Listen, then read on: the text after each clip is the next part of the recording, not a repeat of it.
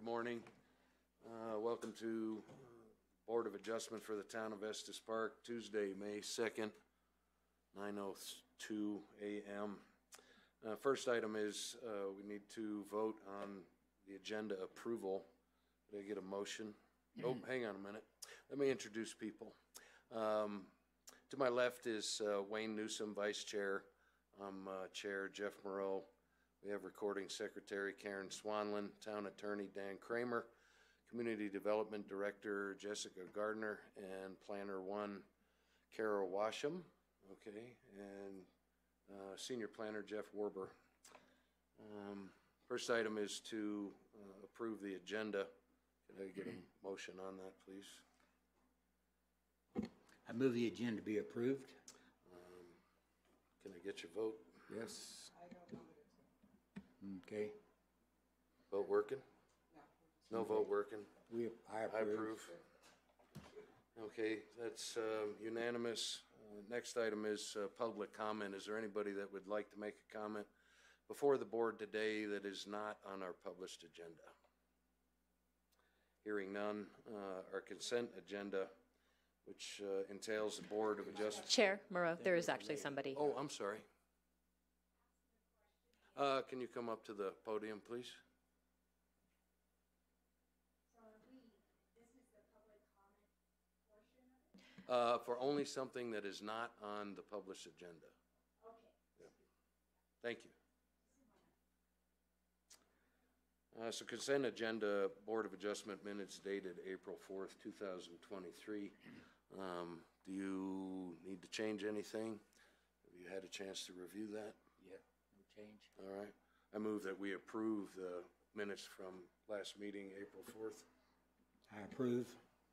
I approve. That passed unanimously. Next item is action items. Variance request for 1895 Fall River Road. Senior Planner Warber will be giving us a report.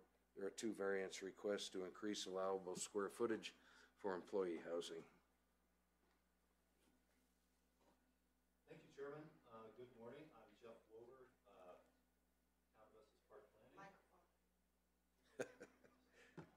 Jeff Wober, Town of Estes Park Planning. This is an application for a variance request for the total square footage and cumulative square footage for proposed employee housing at 1895 Fall River Road. It's located in a CEO Commercial Outlying Zone District. Kinley Built LLC is the owner applicant, and the representatives are Trail Ridge Consulting and Basis Architecture. I believe Mr. Kinley's here. I don't think he has a presentation, but he's here available for clarification and comments. Now, one thing I would like to kind of start out with is the employee housing versus workforce housing. There was some questions raised, the difference between those. The employee housing is accessory to an existing use in most of our non-residential zoning. For example, in this case, it's commercial office. They can have as accessory employee housing. A lot of our accommodations, lodging folks in accommodations zoning can set up employee housing as accessory, which is somewhat different from workforce housing. Workforce housing is covered in Chapter 11 of our code, and that's specific to RM multifamily zoning. It provides incentives and density bonus for the RM for multifamily.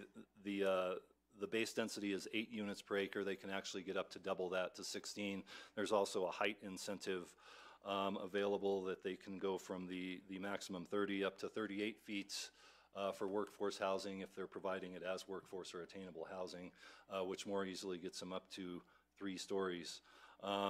Both of these require deed restrictions, and the way we've approached that in my time here has been restrictive covenant agreements, we call them. Those are processed and approved by the town and then recorded, and then those are administered actually by our housing authority, who keeps tabs on ensuring that the units are occupied by workforce or employee housing, which basically boils down to having documentation that you have a job in the Estes Valley or the Estes School District boundaries.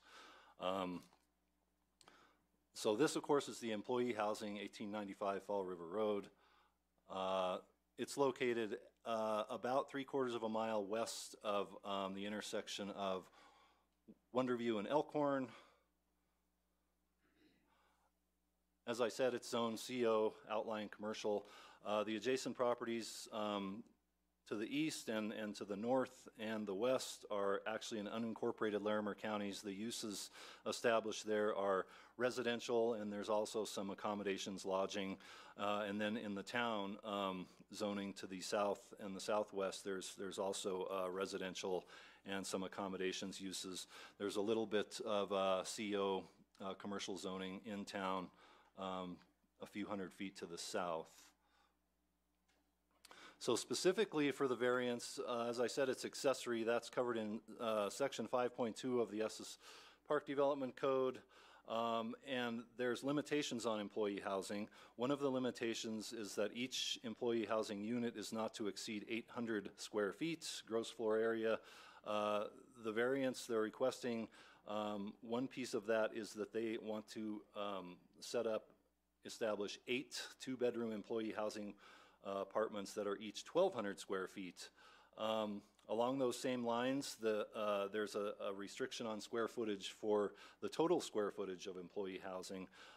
In this case, they have commercial office use with the existing commercial office, and what they're proposing to add, they would get up to 9,680 square feet.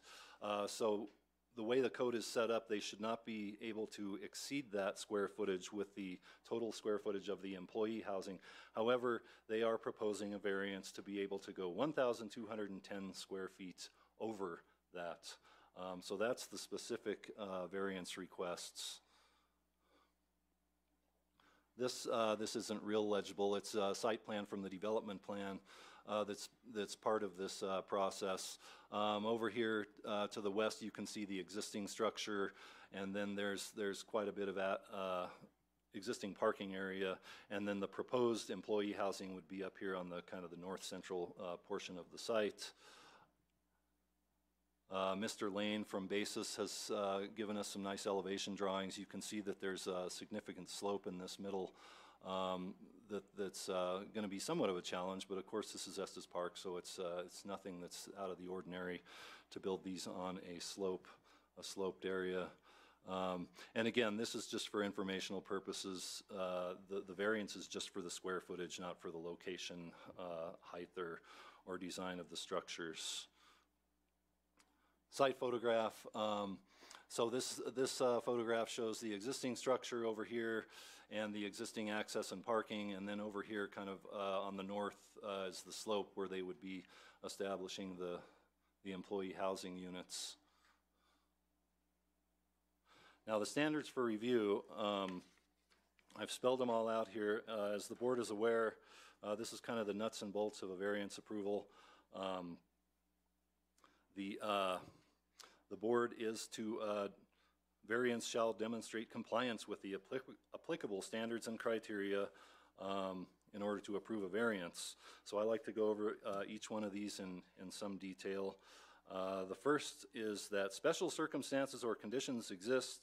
Typically we look at exceptional topographic conditions, narrowness, shallowness, or the shape of the property that are not common to other areas or buildings similarly situated, and practical difficulty may result from strict compliance with this code standards, provided that the requested variance will not have the effect of nullifying or impairing the intent and purposes of either the specific standards, this code, or the comprehensive plan.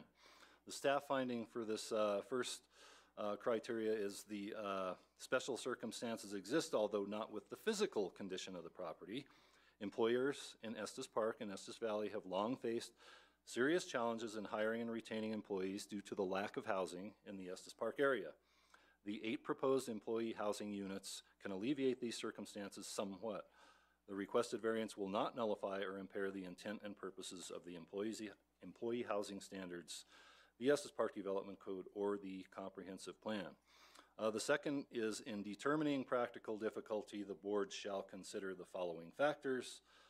A, whether there can be any beneficial use of the property without the variance. Staff finding is there may be beneficial use of the property without the variance. B, whether the variance is substantial.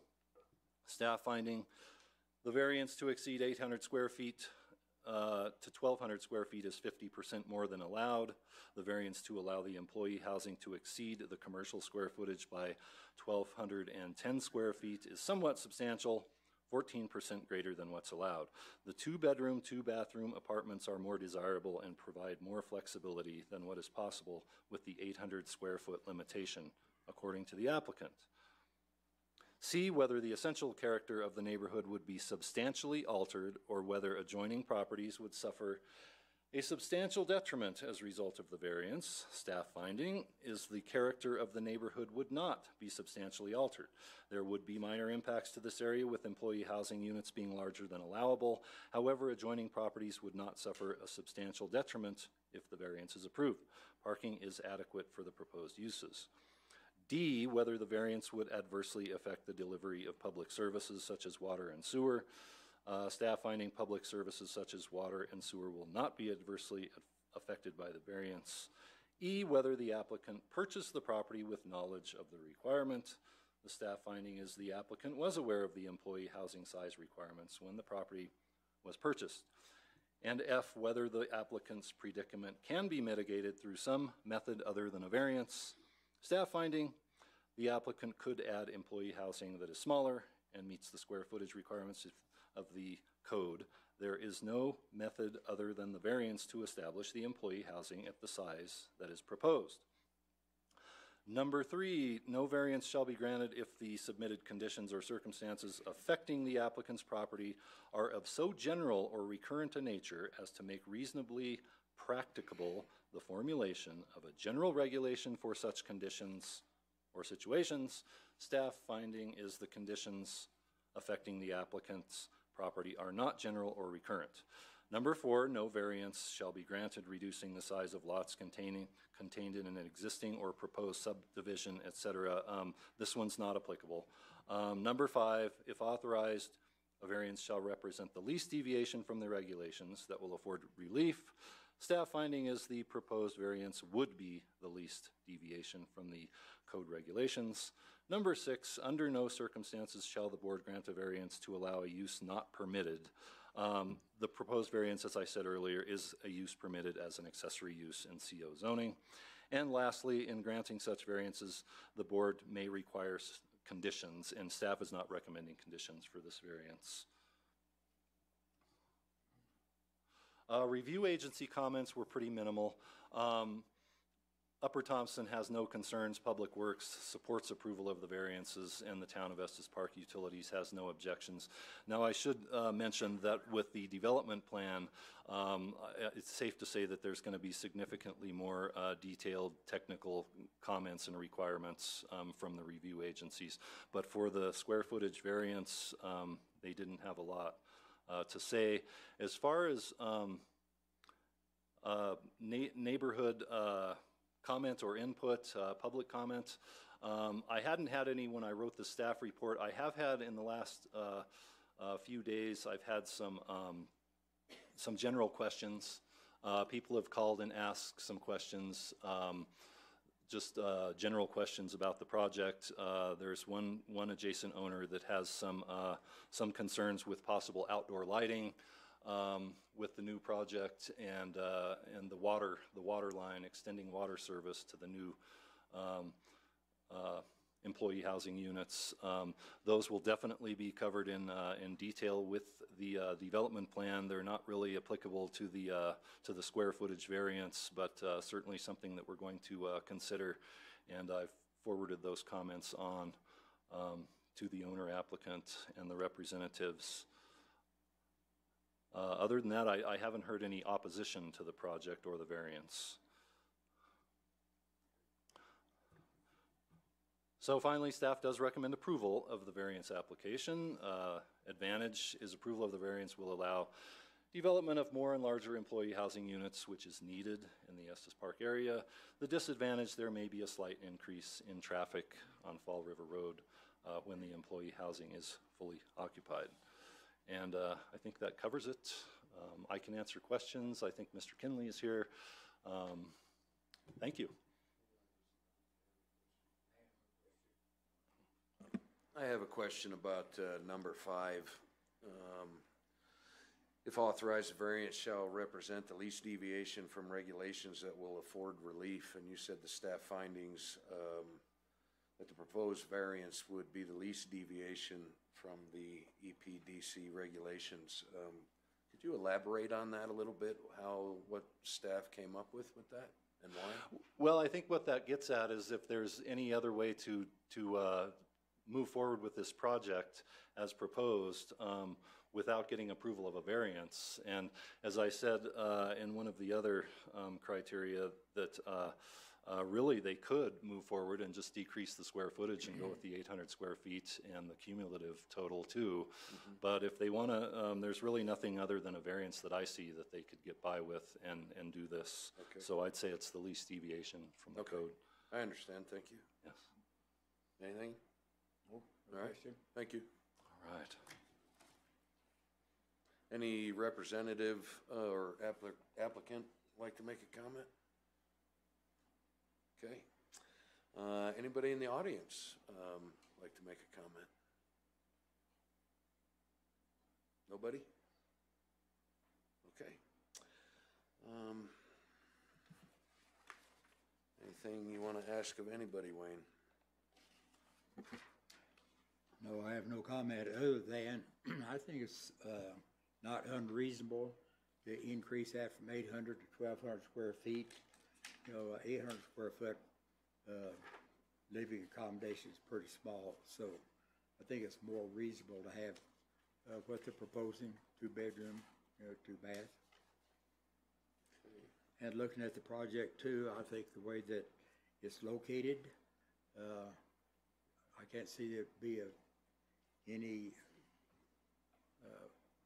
bad thing for any of the neighbors over there.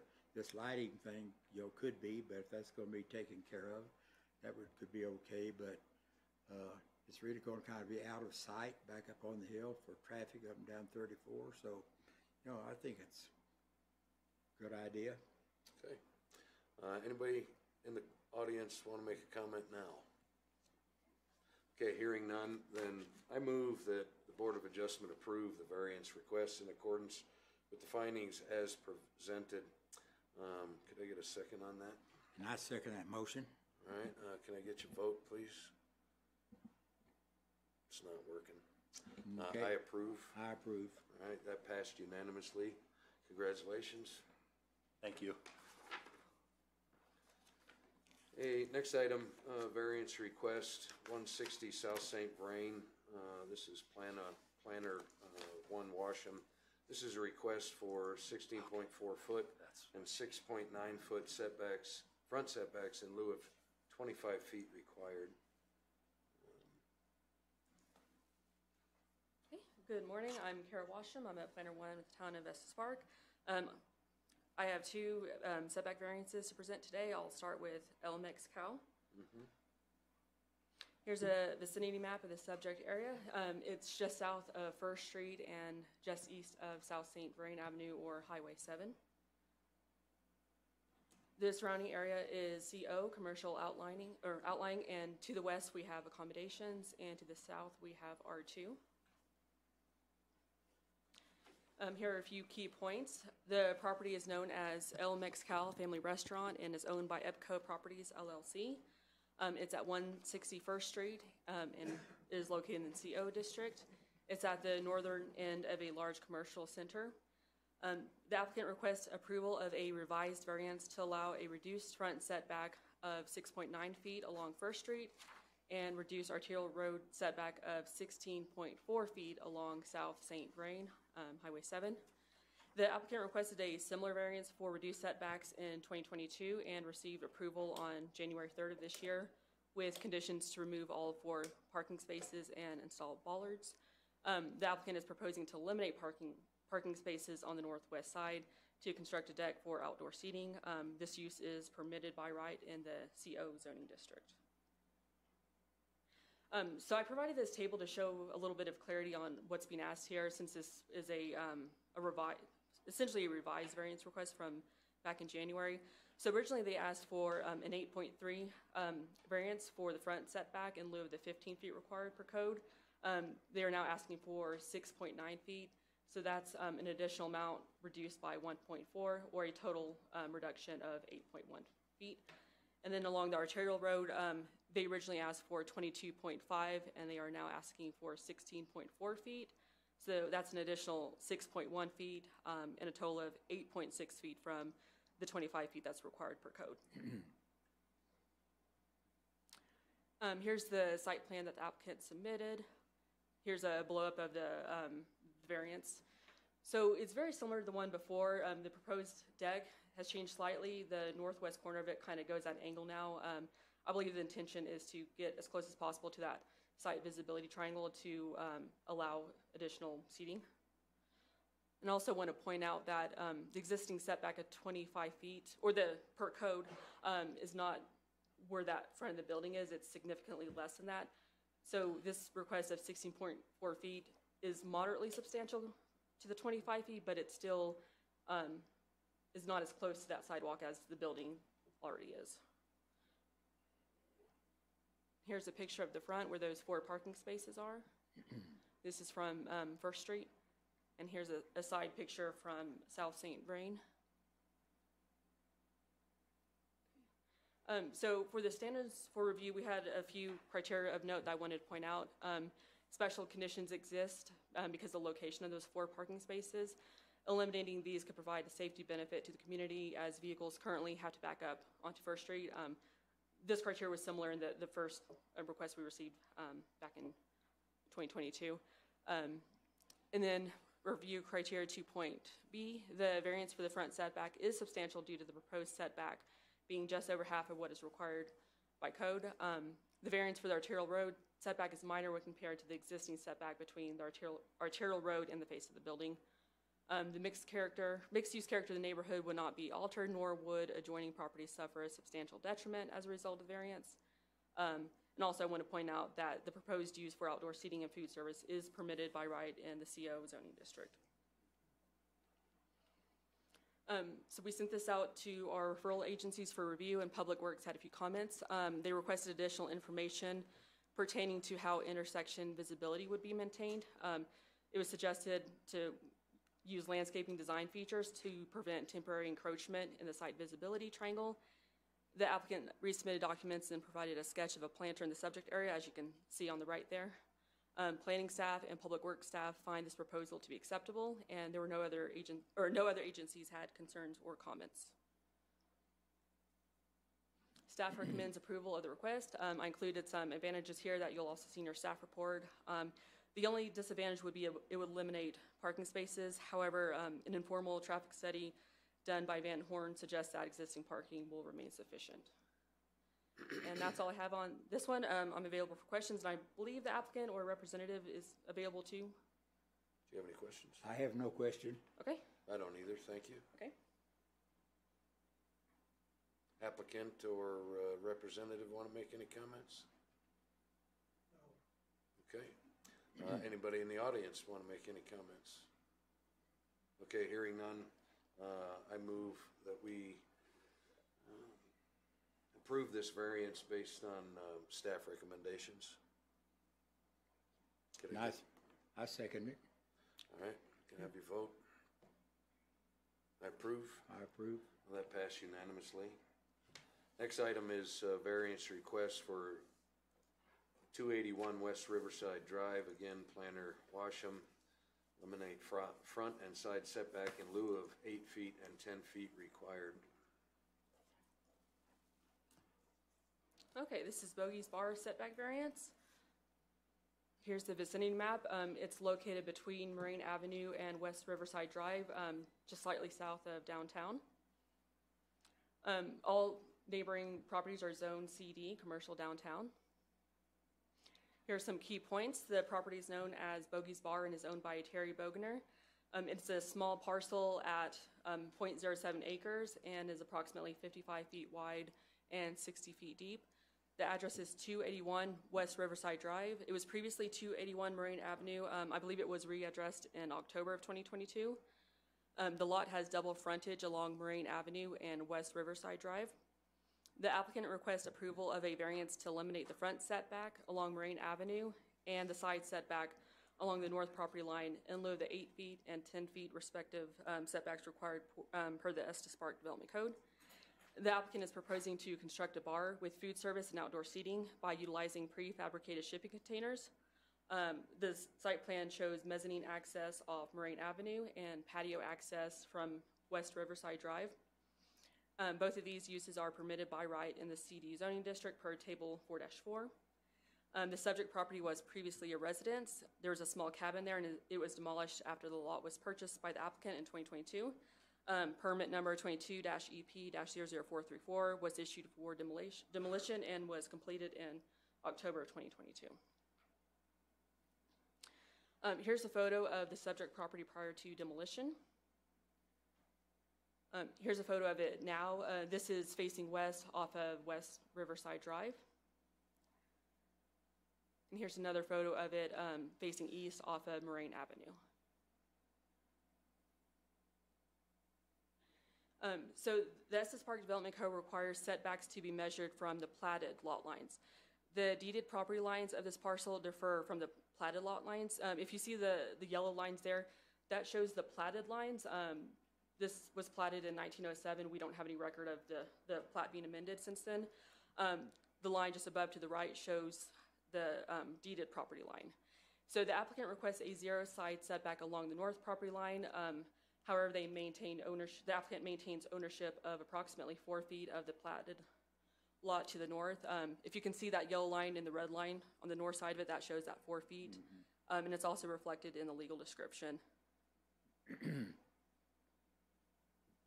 Here's a conceptual sketch of the shipping container bar. But I do want to point out, if the proposed variance request is granted, the applicant will be required to apply for building permits. The site plan and shipping container plans will be referred to review agencies for comments as part of the standard review process. So this is just conceptual for now. If you look at the left where that little opening is, that's where it's proposed to be lined up against Marine Avenue to have access to that sidewalk there. I wanted to point out table 4-4 to help confirm that these uses, the bar and with outdoor seating and food service, are both permitted by right in the CD district. I also wanted to provide some clarity on setback applicability. Table 4-4 under section 4.4, which I'll show in the next slide, states that the 10-foot minimum side setback only applies if the lot abuts a single-family residential property whose use at the time of the subject application is residential. The property to the south of the subject property at 286 Marine Avenue is used as a short-term vacation rental and is considered a commercial use. The 0 side setback along the south property line is permitted by right and is not subject to this variance request. The property to the north currently has a pending vacation home license application under review at the town clerk's office. This setback is subject to this variance request. And here's the table from 4-5. I highlighted where it states if a lot abuts a single-family residential property, it has to be 10 feet. All other cases 0. And then the little note 11 there states that for purposes of these cells, the term single-family residential property means any properties whose use, whether occupied or vacant, is in accord with 13.3.92 of this code at the time the relevant building permits are issued for development of the subject CD zone property, providing that the building permits entail a change in setback distance. Here's some standards of review of note. So special conditions exist with that retaining wall on the west side along Marine Avenue. It has approximately 10 to 12 foot vertical drop in elevation.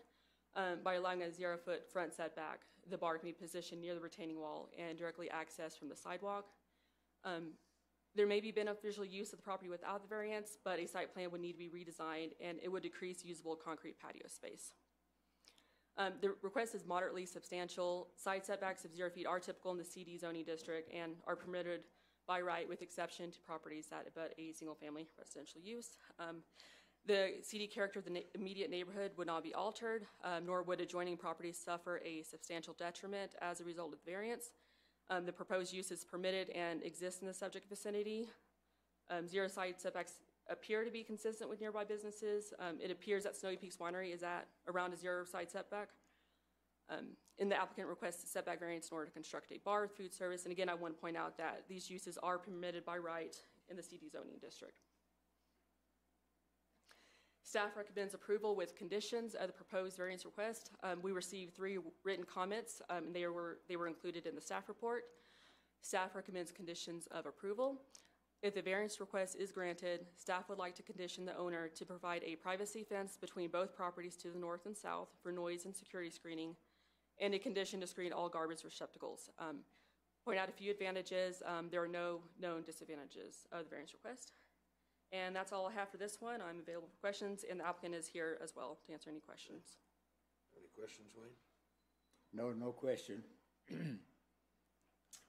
Applicant would like to make a comment? Or representative? Not really a comment. Can you state your name and address, please? Okay, my name's Carolyn Newberry, 311 Virginia Drive here in Estes Park. My husband and I are partners in this endeavor. Charlie Bogner, same address, 311 Virginia Drive. We very much, we're going to provide privacy fence on the north and south. Of course, the garbage receptacles, that's a given. We want to, we want it to look as good as possible, and we will do that. Really, I think, yeah, we're just. If you have any other questions, just call us and we're here. Or we're here now to answer any questions, because we're here to provide whatever's needed. You know, trying to color within the lines, if you speak, so to speak. So yeah, just let us know if you have questions, and we'll do our best. I do. Okay, sure. Is there a reason why this pre-made unit can't be 10 feet from the property line? Well, it's 10 foot, it's a 50-foot lot. 10 foot from the line, that brings me down to 40. It's 16 foot, a double container, then an 8-foot restroom container. There will be no place to sit outside. And I'm sorry, when you said the 10-foot is, I get a little confused. Is that back from Moraine Yeah, on the or north from the side. side? The north side. Oh, from the north ridge. side, oh. So my question is, why can't you shift that 6 feet Well, further to the and south? the other thing is, if you look on the plat, it's at an angle, and We're very scrunched. I wish I could figure out how to bend that thing, but I can't. It takes up, well, on the north side, it's approximately 12 foot of an angle from right off of Moraine. So that's 12 foot gone already. And then you have your setbacks, 10 foot, Oh, thank you. that's 22 foot. Right? And the lot is 50. Okay. And it does not fit. Yeah, and we've all, We had originally, we wanted the long end of the container against Moraine. The city requested that we turn it the way we turned it, and we did it and made it work out. So this is upon the request of the city. yeah. right. And it's not our, it's not our first design that we'd like, but, you got to be flexible and adjust. So this was the way we could adjust and live with that angled property line on the north. Do you have an idea of what the distance is between the container and the office / restroom container is? Yeah, that's about 12 feet, 11, I think, yeah. 11 feet. Okay. Yeah, Right. and the plan is, we'll have outdoor TVs from the bathroom side of the wall that's facing the bar container. And so we should be able to have a couple of outdoor you know, tables and chairs for seating Okay. there in that area. Okay. Yeah, and, you know, it's a commercial downtown. That's how it's zoned. That's how it was zoned when we purchased it. We had understood that there were already 0 setbacks on the side, because if it's commercial property, it is 0 setbacks. And then later, as we were going through the process, we learned about the single-family caveat, I don't know. Exception. Exception, yeah, thank you. And like I said, that's not a problem to the south of us since that's commercial. And eventually it won't be a problem to the north because they've applied for their short-term rental license as well. Okay. So, Yeah, I have anyway. a question. I have 2 questions. Yes, Number one, from the sidewalk along Moraine, is it just level from there over 10 to the seating area? It will be, yeah. We have to grade that, but yes, that is the plan. yeah, so when you looked at the, No. They're Go gonna ahead. raise this up, and okay, then they're gonna yeah, have thank you. steps If you down look at the to, concept, oh, I guess you can see up here. So Moraine's on the left, and you'll be able to walk directly from Moraine over a short catwalk onto the mezzanine or the rooftop deck, And then we will have stairs down. We will have a lift for handicap. a wheelchair lift. And so that shouldn't be an issue in that regard also. I have another question. Yes. Yeah, You know, it appears to me that having a shipping container doesn't fit with the town. It just seemed like that could be an industrial area or something like that. So what could be done to camouflage the site to look more like a building rather than a shipping container? We actually thought about that earlier, Well, on it's- putting siding on, but kind of, not gonna do you know, we've got lines that go this way. If we put siding on it, we'll have lines go this way. So kind of what's the yeah. point? But I think you'll be surprised at Yeah. how aesthetically pleasing it will be. And I'm hearing a little scoffing, but we really can make it nice. Because this is a huge investment for us. And a shipping container is how we could build this economically and efficiently. We're doing all the painting ourselves. It's going to be kind of a dark reddish color with gray trims. We are a sports bar. Terry was a professional baseball player. Bogies is actually what his nickname was when he played ball. So it's kind of a labor of love from his family to him on just recognizing such an important part of his life. But I'll back up and say, obviously, we will do everything we can to make it aesthetically pleasing. And then I would also say, you know, I don't know what the setbacks have to do with how a shipping container looks. It's just my question. Okay. Well, I recognize too that there is a shipping container across the street over there too. Yes. Which also looks out of place, but. I'm so that's sorry? the reason. I know there's a shipping container across the street. And my thing's on. But it also looks out of place. So it just seems to me that it sure needs to not look like a shipping container. That's my concern.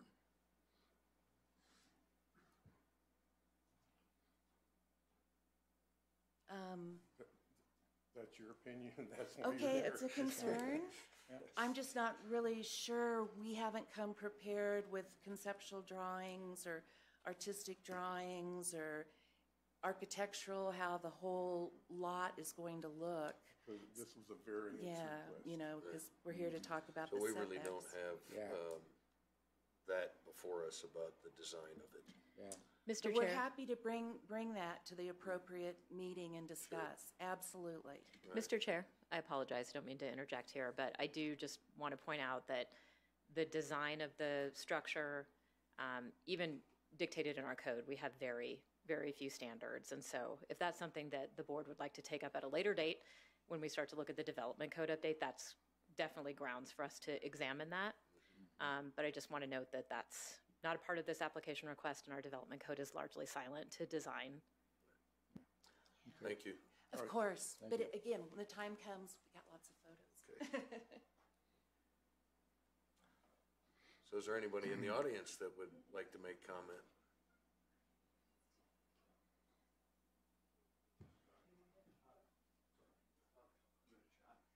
Hi, thank you.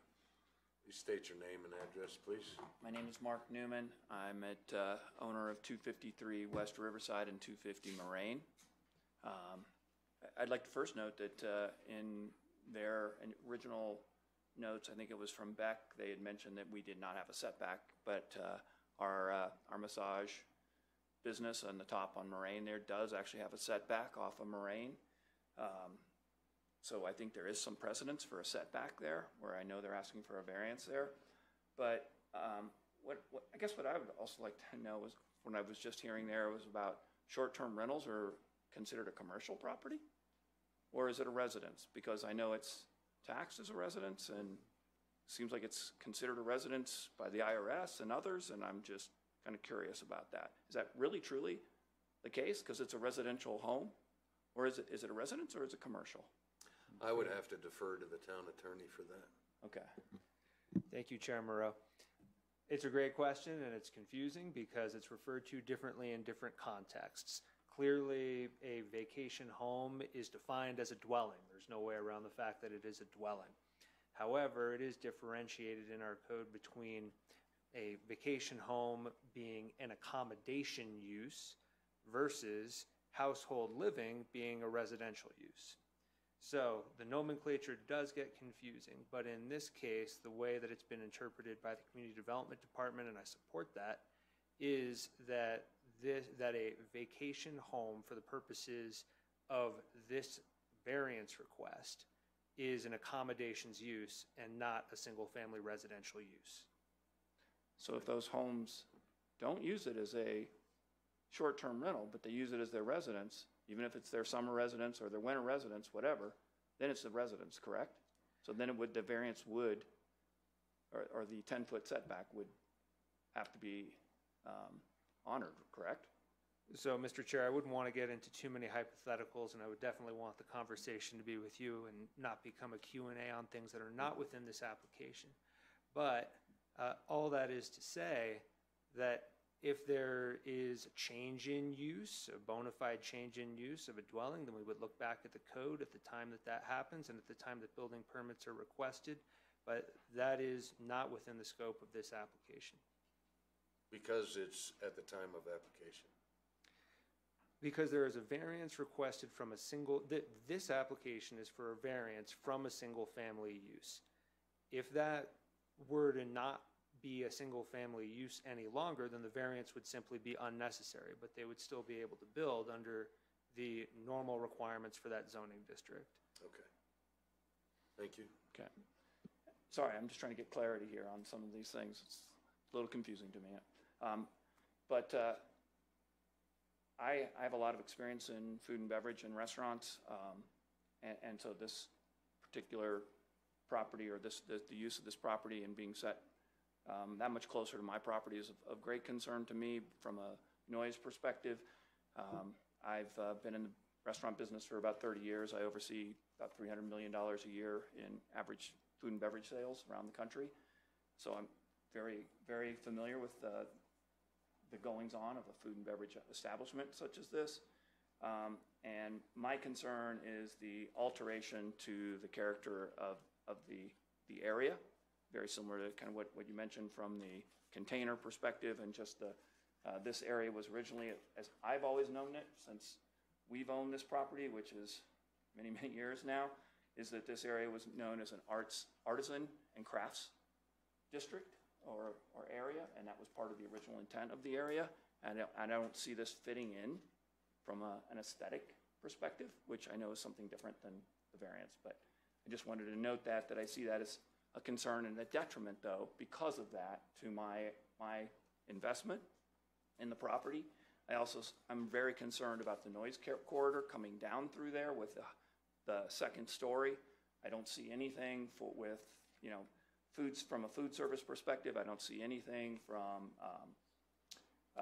service standards of wait stations and various things like that, where there's oversight on that top area where there's a lot of seating on the moraine level there, I guess you'd call it, where the noise is going to carry right down to our place. Right now, I have it housed by a teacher, and before that, I had another teacher in town that have lived there. I'm very concerned about their desire to stay after this goes in, and some of their concerns, because it's just going to be outdoor TVs and people drinking and hanging out.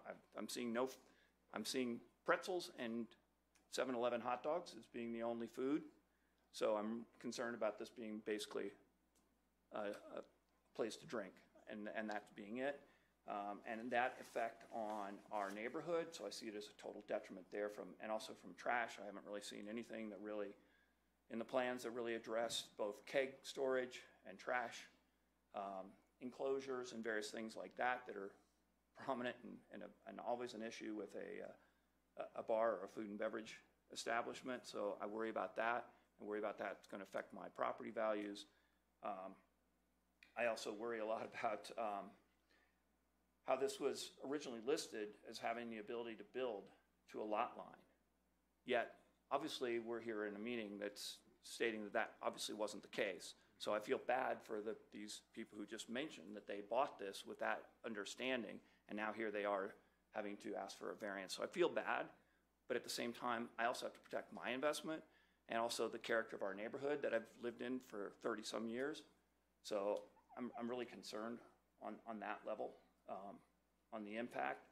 I don't see anything on, again, grease traps and how the food program is handled. And I worry about these types of things because I've seen this too many times, and I've experienced it many times, where a food and beverage program goes in at a minimum level, and then as soon as it doesn't work and as soon as it's not resonating with the guests and everything else, it starts to morph and it starts to change. And then how does that affect my neighbors and my tenants? And I'm really concerned about that. I also was just a little concerned about the fact that I don't understand where the town's thoughts are on this, and so I'm kind of asking this question in the sense that 2 bedrooms were taken down, no bedrooms are being rebuilt. We're in a town that needs housing. I house people who are, work in the community, and why aren't we making this into more of a mixed-use kind of a situation? Why aren't we really focusing on that when we have an area like this that has a chance to be redeveloped and really to be enhanced by the park? We're across the street. This bar is across the street from a playground, and we're just going to put in containers and start sloshing out alcohol. And we have a chance to build mixed use and to rebuild 2 new bedrooms here. I'm really just kind of hoping that the town sees that and doesn't allow this variance, which is the only thing we're talking about, I realize, but really starts to consider this as this whole area starts to get redeveloped with the loop and everything. So Okay. those are my comments. All Thank right. you very much. It may be something to bring up to other boards about what these uses are. We are in the process of redoing uses potentially in the town, so you may want to I would definitely. investigate that, because we really don't have the authority of what goes there as long as it's within the right of use, for the zoning that's currently in place. Understood. Yeah. Understood. Sorry, just got Thank going you. though. I appreciate that though. Yep. Anybody else like to make a comment?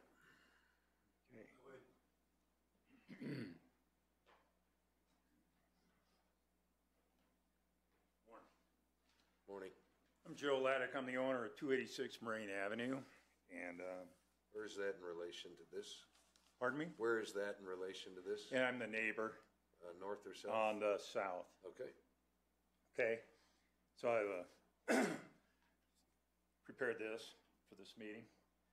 As of 5/1/2023, a permit has not been issued for construction of this project at 281 Moraine Avenue.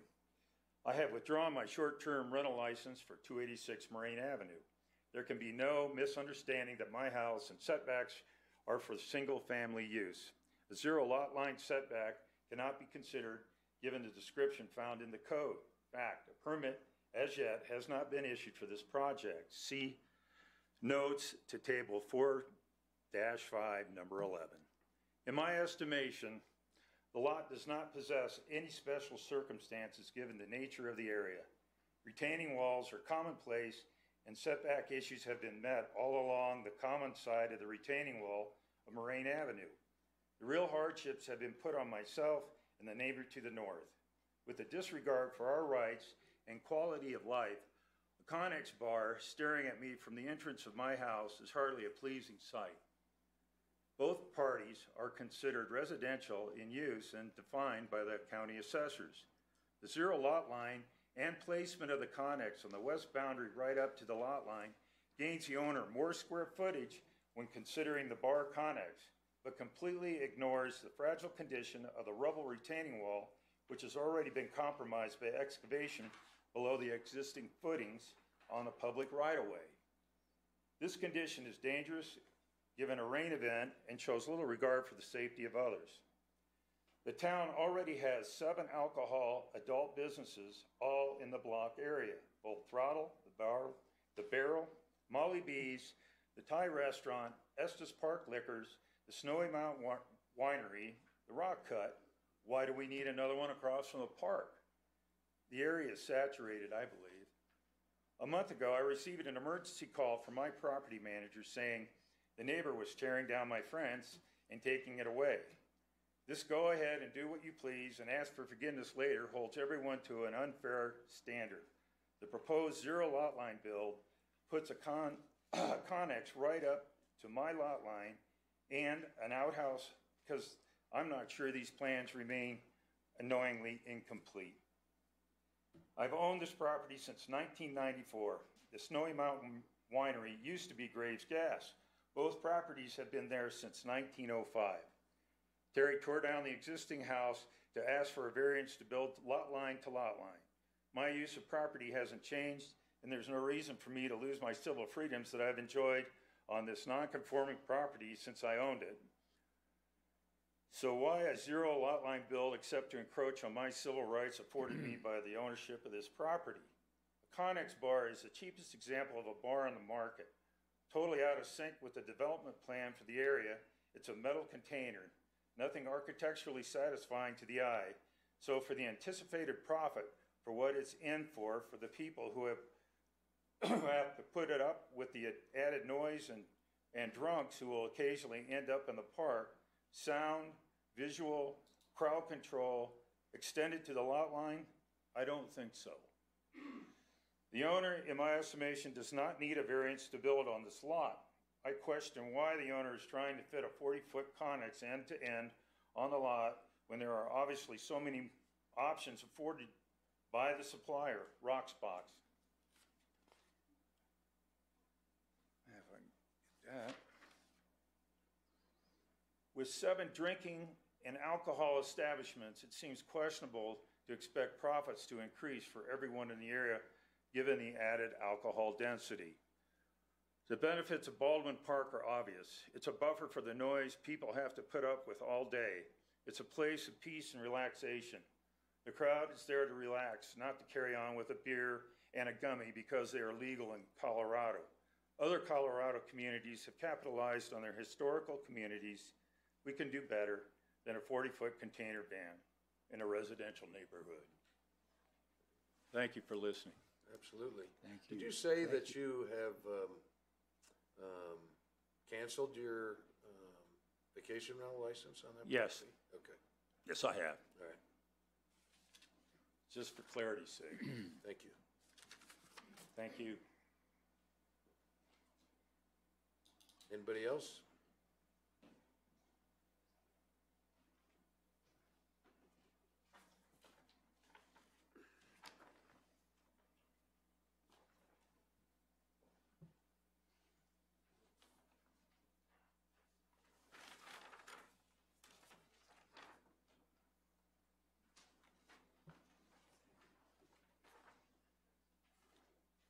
Please state your name and Yeah, address, my please. name's David. I live on I own the property north on 271 West Riverside. Just a couple quick thoughts on it. It's in the previous part that was brought up about at the time of application, they were taking regard as to how it was, whether it was long-term or short-term. At the time of application, it was long-term. I only applied April 10th for the short-term rental. And secondly, as far as It said there'd be no known detriment to the north or southern properties. I don't believe that at all, because basically you're painting us into a corner to have short-term rental there for good. And if we ever go to resell the property, it's not like they can ask them to take the shipping containers down to redo it as a long-term again. Thank you. I'm Gerald Mayo, and like to address some of Mr. Newman's comments. First of all, originally, this was proposed to be from the large building by the post office all the way down to the winery as one development. And it would have been commercial on Moraine, and there would have been employee housing as well as short-term rentals. And I live at 265 Lookout Street. Nobody asked me about the barrel when it went in, or the full throttle. And the biggest one that we have is Performance Park. You get lots of noise, lots of other stuff, and it's just part of Estes Park. My house is zoned half-acre estate. The properties that we're talking about here today are zoned downtown commercial. So if my house was zoned downtown commercial, I would know eventually something's going to happen. Historically, Judy Lammy, and Wayne's probably the only one that knows Judy here in the audience, but Judy was a very benevolent person, and she purchased the 2 red cabins, and then her friend Barb Marshall purchased the one to the north. And they were using that for affordable housing for the community, which they did. Judy passed away. Her son asked me to sell her 2 properties, which I did. Sold one to the Abbotts, and I sold one to Ryan Wells. Ryan Wells is one of the partners in the Alvarado development, which is where Jimmy John's and the hospital has their stuff. It was Ryan's intention to develop that whole area. I had talked to Mr. Lydek about the purchase of his home, and he said, yeah, I'll sell it. And then he later said, well, I need more money. We said, fine, we'll pay you more money. And I said, yeah, well, I just decided maybe I'm not going to sell it at all. The first satellite map that you have, I don't know, I've lived in this town 32 years now, and I've driven by the post office as many times as Jeff has, and Wayne. And everybody thought that the fence lines were the property lines. And when you looked at the survey, which I think I have a survey there, it showed a corrected property line, which was the fence lines. However, nobody ever seemed to have that plat recorded with the county. When Barb Marshall redid hers, which you can see on, I think that's number 292, she did correct it on her replat, and she did give the Abbotts and then the last gentleman that spoke their 14 feet triangle, so they got theirs, but the rest of it wasn't, the replat wasn't filed. So until Terry Bogner did a survey, nobody even knew. Everybody thought the fence lines were where the fence lines were. Downtown commercial's downtown commercial. I think Mr. Lydek's removal of his short-term rental permit is a little interesting, especially when we tried to buy his property twice at his agreed price. So anyway, I think the Bogner should be allowed to build what they intended to build. Until Terry did the survey, nobody knew that the property lines were different than what they were. It is zoned downtown commercial.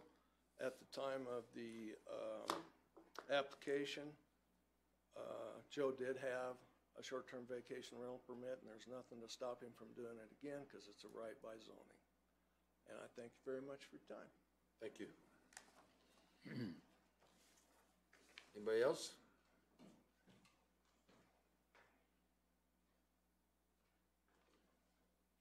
Hello, Hi. my name is Durango Kelly Steele. I own 251 West Riverside Drive. I have owned it since 1978. First property I ever bought when I was 20 years old. We have since, it is a residential property, and we do have a vacation rental license. But this house has been the house that we completely restored within the character of what we believed that West Riverside could be with the artisan community and across the street from the park. I am opposed to granting this variance request for a lot of the reasons you've already heard. And also I agree with David, new owner of 271, that we as homeowners in Estes Park, just as every other business in this town, we figure out how to make it work to live here. Because it's a privilege to live in Estes Park. And I have long-term rented that property. I have lived in it myself. My 2 daughters were born there, not in the house, but, so the whole area has very special meaning to me, and I really want to honor the 10-foot setbacks that are currently in the code that I depended on to spend the money to not only invest there, but also to renovate and to make something special on West Riverside Drive. The noise will not only affect West Riverside Drive, but also East Riverside Drive is all residential. So I know a lot of it has been already said, but this will drastically change the character of the neighborhood, drastically. To have a bar that operates till 2 a.m. next to residential properties, whether they're a short-term rental or somebody rents it for 3 months, like is traditional, what we used to do back in the 30s and 40s and 50s, that's what Estes Park was known as summer residence. It went up drastically in the summer for our residential population and down in the winter. So anyways, I'm particularly passionate about this because I love the area, and I truly do hope that we take into consideration the impact on the entire little valley between Moraine and how it reverberates the sound from the mountain.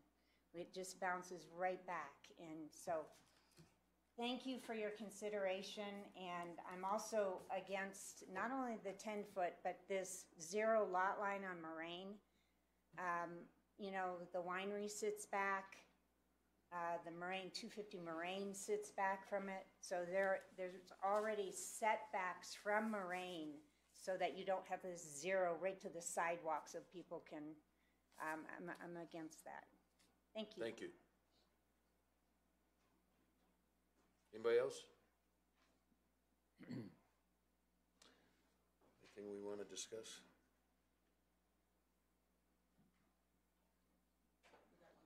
Specifically, what is it we have to vote on? I'm really opposed to it. And all the neighbors in the neighborhood are opposed to it. Okay. And so that's your whole Hang thing. on, we got one more. Okay. You state your name and address.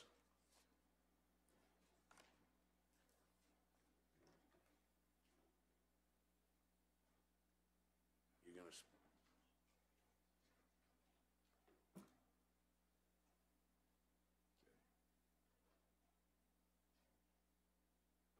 Thank you.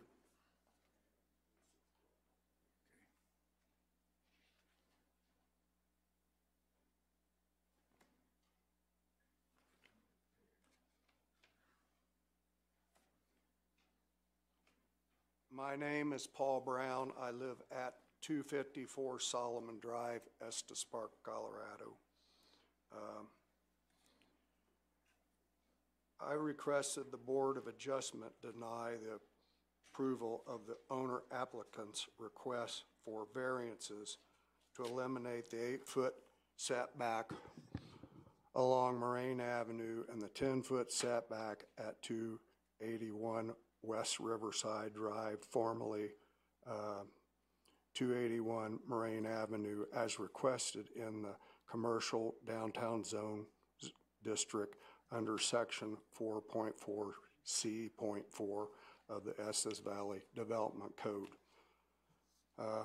The staff findings under variance description on page 2 of the memorandum state that the property to the south and the subject property 286 Moraine Avenue is used as a short-term rental and is considered a commercial use.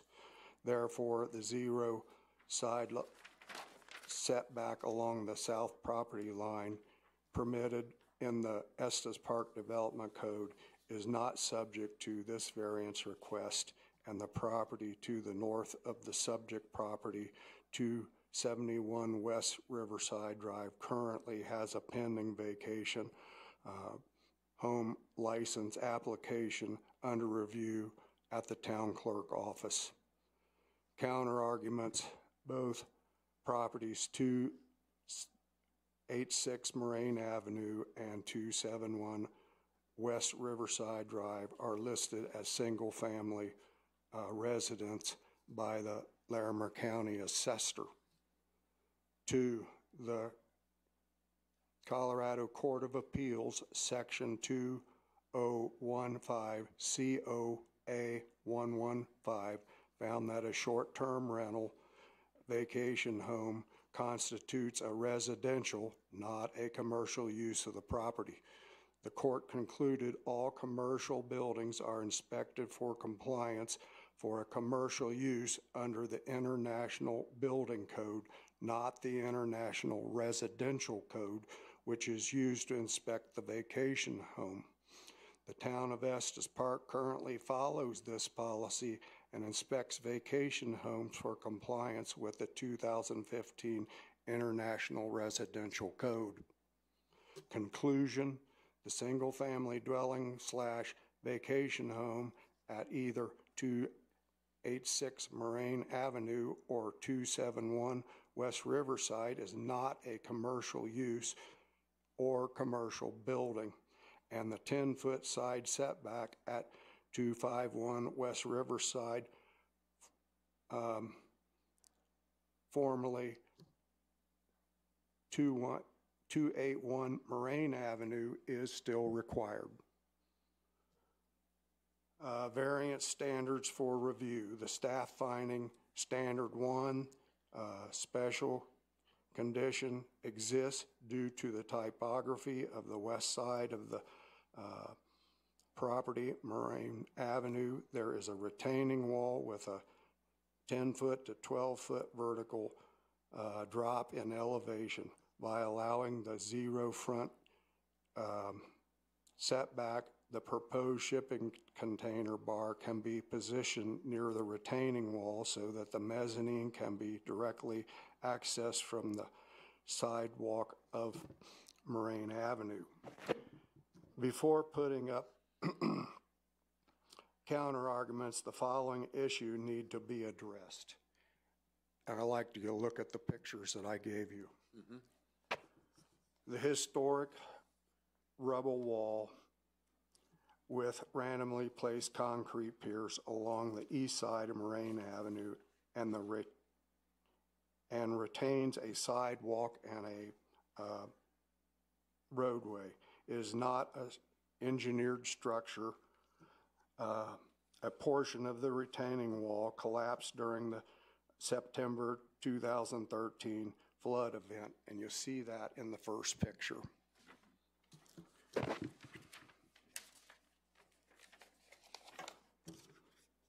The second picture shows the face of the rubble retaining wall and the concrete piers at 251 West Riverside Drive, formerly 281 Moraine Avenue. The picture also shows a 3-foot deep hole and a 2x4 structure in it. Picture 3 shows the side view of the rebel retaining wall and the concrete piers, the hole, and the 2x4 structure.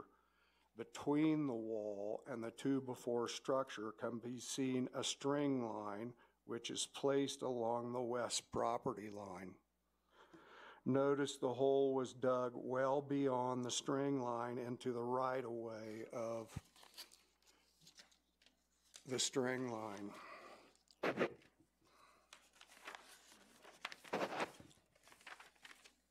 Picture 4 looks down from the top of the rebel wall into the hole west of the string line in the right-of-way. It shows the hole undercutting the rebel retaining wall, and it also shows a second hole below the concrete pier. This hole undercuts the base footing of the pier. This is a very serious matter which weakens the rebel wall structure. If there is a wall failure, it could cause damage along the length of the wall on adjoining properties, including the sidewalk and the roadway. The town of Estes Park and CDOT should be notified immediately before any excavation work or repairs are done in the right-of-way. Keep in mind section 4.4.C.1 density and dimensional standards. Site-specific conditions may further limit development on a site. Counter arguments. The owner applicant has not shown on the sketch plan or any typography information, including grade elevations, that substantiate the claim special conditions or evidence of the approved access or evidence of an approved access agreement from the town or CDOT to the sidewalk. The technical drawing sheet from Roxbox requires a frost-protected footing and foundation for the proposed shipping container, but no technical detail has been provided showing this foundation would not affect the integrity of the existing rubble retaining wall or cross into the right-of-way. The conclusion, no setback variance along the west property line should be allowed because of technical difficulties that may affect the existing retaining wall. In staff finding standard number 7, it says, if the variance is granted, the staff would like to condition the owner to provide privacy fence between the properties to the north and the south for noise and security screening, and to condition the screening for all garbage receptacles. Counter argument is that these should be required regardless of whether there's a variance approved or not. This is not the board in which to. Pardon? This is not the board in which we would discuss these matters, or we're just Okay. requesting, setback variance, not construction or detrimental conditions on the property, because that's not before us today. Okay. Then that concludes what I'd like to say. All right, thank you.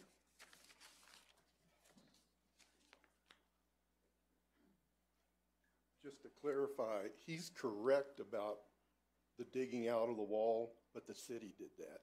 Okay. There was an old line, water line in the middle moraine come across our property, and it was still being used and shouldn't have been, and I've got the water in that picture. But yeah, the city did that. Okay. And left it. Right. So. Thank you. Anybody else? Okay, hearing none. Oh, Mr. Chair, I would just have to advise, this is up to you, it's your decision. But if we start allowing repeat comments by members of the audience, this could Okay, devolve that's quickly. okay. I've said. Thank you. Any new comments from anybody? Okay, hearing none. I'll make a motion. All right, well, let me say something first. Okay.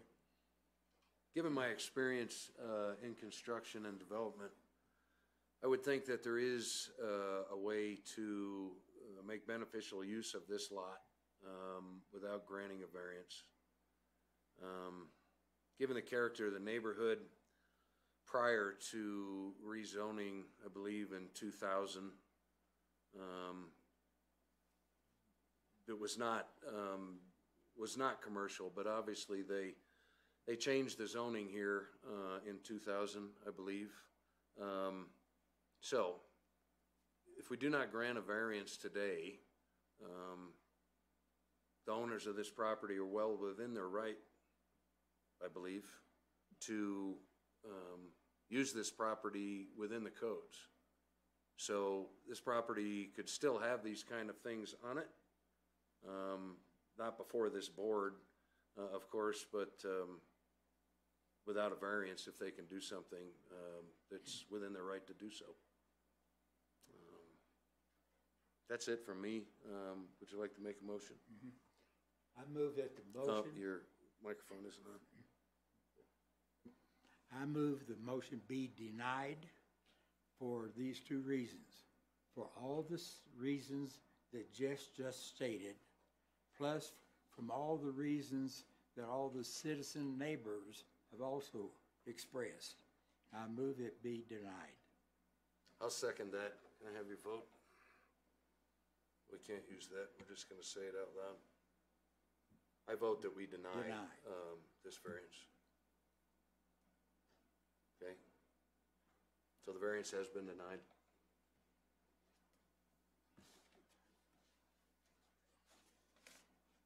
You have reports or discussion items? No, I don't at this moment, Chair. Thank you. All right, thank you. Chair, are you adjourning the meeting? You may need to actually officially do so. If we're not having any reports or discussion items, meeting is adjourned. Okay.